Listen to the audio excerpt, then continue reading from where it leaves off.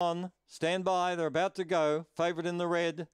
They're off, away like a shot, straight over on the inside rail. Fantastic Axel, showing good speed, Acoustic Lee. Alpha Rayon is up there on the outside going forward, but Fantastic Axel is about a length and a half in front. He's bolting away from them now. Fantastic Axel, this is picking up money. He's going to win by 4 or 5 lengths. Alpha Rayon second. Third home was Acoustic Lee. Demolisher Aston Nirvana for fourth.